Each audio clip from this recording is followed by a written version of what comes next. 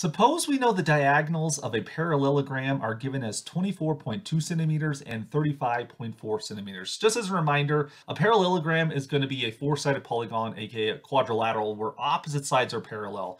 So these two lines are parallel lines, and then these two sides of the parallelogram are parallel as well. So the diagonals are going to be the distances from opposite corners of our quadrilateral right here. Suppose one of them is 24.2, which means if you cut that in half, this side would be 12.1. And then this side right here, this diagonal is 35.4 centimeters, which if you cut it in half, you'll get 17.7 centimeters for that length right there, the half diagonal. And suppose that the angle between the two diagonals is 65.5 degrees as illustrated here in the diagram.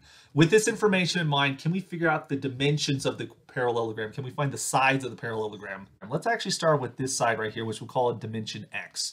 Notice that we have a side angle side situation here, so we can use the law of cosines to figure out the missing side x right here. So we get that x squared is going to equal 17.7 squared plus 12.1 squared minus 2 times 17.7 times 12.1 times cosine of the angle 65.5 degrees. So there's some huge number crunching to do on the other side, but that's what calculators are for, right? 17.7 squared gives us 313.29. 12.1 squared gives us 146.41. We then take 2 times 17.7 times 12.1. That gives us 428.34. And then we have to compute cosine of 65.5 degrees. I'll do that one in just a second. So let's take the 12.1 squared plus the 17.7 squared. That adds up to give us approximately 459.7. And then we plug in cosine of 65.5 into our calculator, times that by the 428.34. We're going to get negative 177.63, which then gives us 282.07. Again, somewhat of a number crunch here. That gives us x. To give us, that gives us x squared. To get x, we need to take the square root. So x is going to be approximately the square root of 28207, which is going to give us 16.8 centimeters. That's the side length on that side right there. So 16.8.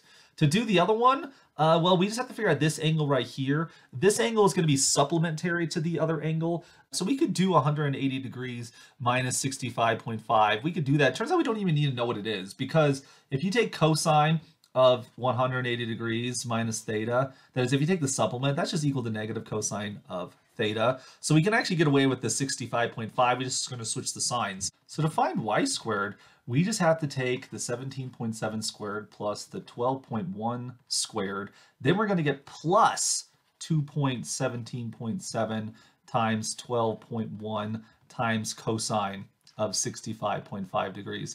And so that's going to simplify dramatically. In the end, it's basically just going to give you this 459.7 plus 17.63. So what I'm trying to say is the calculations can be basically the same, except that difference becomes a plus now.